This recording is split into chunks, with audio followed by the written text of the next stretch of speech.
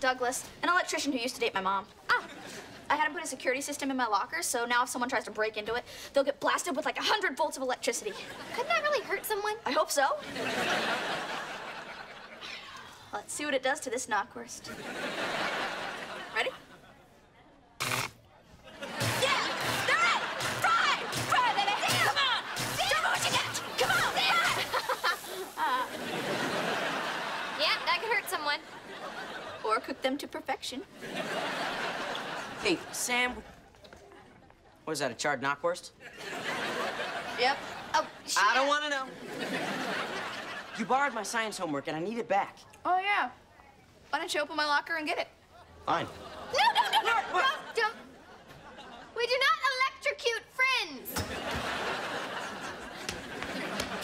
Hey, guys, something What is that, a charred knockwurst?